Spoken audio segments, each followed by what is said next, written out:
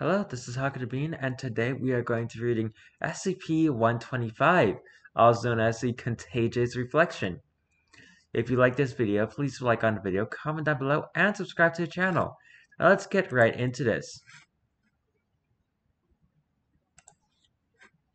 Item number SCP-125, Object Class Euclid, Special Containment Procedures.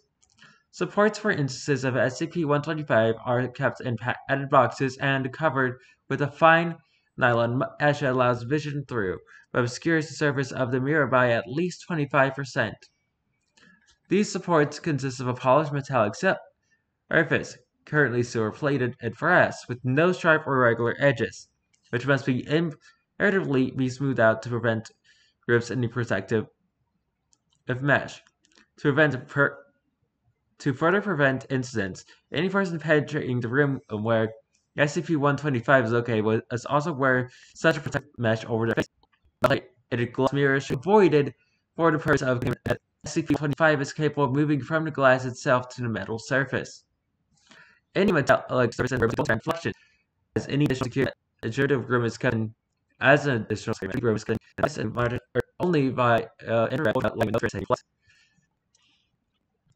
No mirror compare early reflective surface, including not limited to face pens, sunglasses, laptop computers, glass object with light room out controlled experiments. Subject may not be photographed or filmed in its unrestrained state. In the personnel side, particularly personnel who have been reporting in black dots, MDF 10 and 7 will immediately put aside and alert that contaminant will be clear. Individuals contaminated will undergo containment of 125 be returned to activity in the instance of 125 bacteria has rendered completely inert.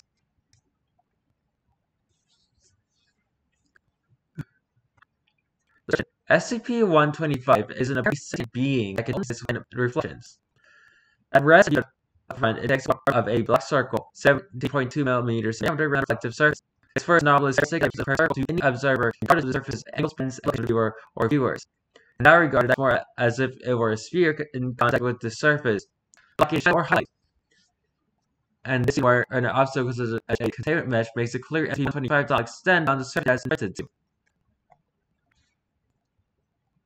SCP-125 does not reflect light red when observed in ultraviolet, however, that expunge including that expunge.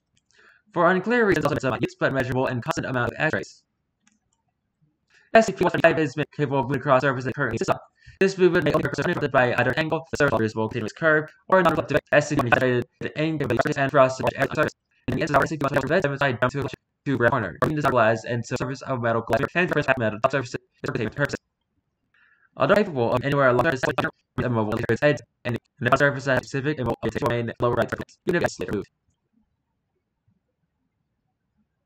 The reflective surface capable of reasonably accurate plus 125 starts to draw range of surfaces, glass, surfaces, wood.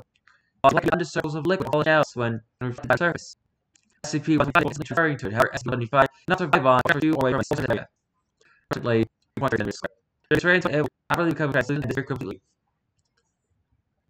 The entity has a certain level of sentience and even sentience lacking physics. It appears unwilling to be direct or hidden from sight.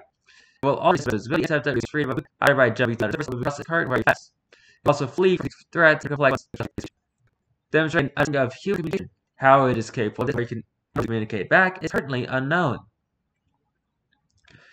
In its normal state, SCP-125 is completely harmless and incapable of multiplying. It is, however, perfectly capable of moving to a living reflective surface, specifically that of a living animal's cornea. It will, in fact, do everything in its power to do so, indicating a natural desire. Once it has achieved this, SCP-125 diminishes in size by a factor of 10. While existing on these of 2, SCP-125 becomes capable of multiplying different surfaces, as opposed to merely moving between them.